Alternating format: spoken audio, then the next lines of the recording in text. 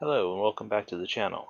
Today we're going to be doing a little bit of a mashup and adding some static items to an outfit, make them little accessories as part of a mashup.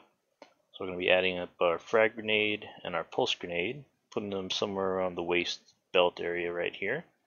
So let's go ahead and get into it. I'm going to open up our outfit studio,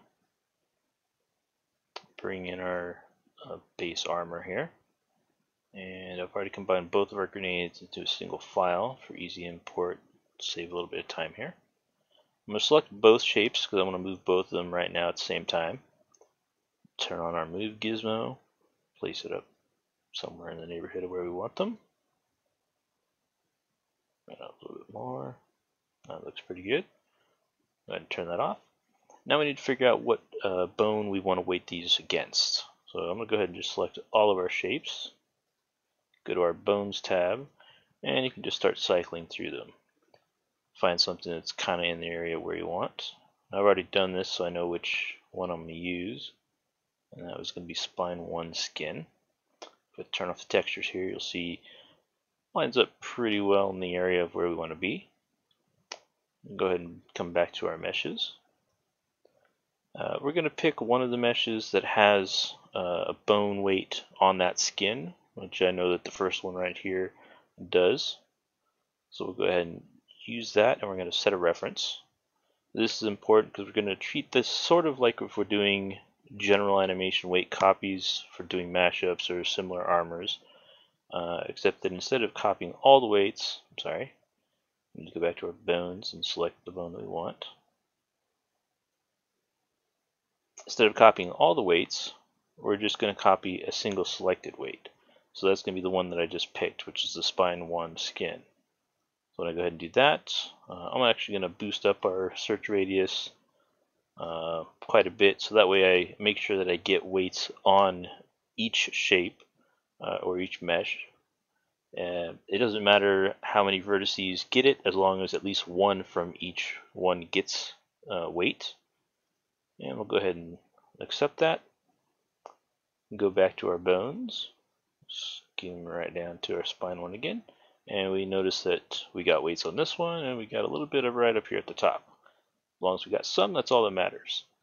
This is important because we have to copy the weights from an existing shape in order to get the 3D translation matching up. Otherwise, Outfit Studio does not do that. We'll bring our brush settings down, and I'm going to go ahead and increase our size to max and the strength to max to make our paint really fast here, since I'm just doing one bone. We click and drag and everything turns bright red, so that we know that only that one bone has an influence on this shape and all the vertices are matched up here. And we're going to go back to our meshes. Now you're virtually done unless you want to make sure that you can support dismemberment, in which case we need to open up our properties for each of our added statics.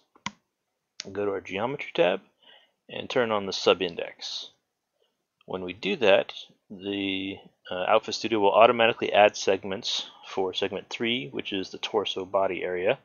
Since this is going to be in that area, we're perfectly fine with that. Go back to our meshes and do it for the other one. And now we're ready to export.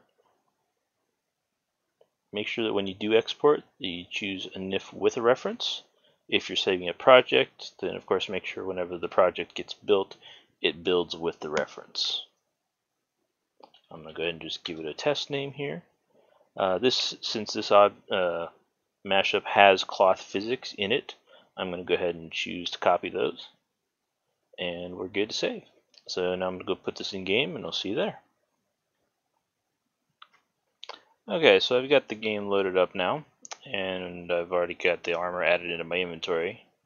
So if I go ahead and open it up and equip our test mesh here, we see that some of my textures are missing, set up a little bit differently than what NifScope has and Outfit Studio.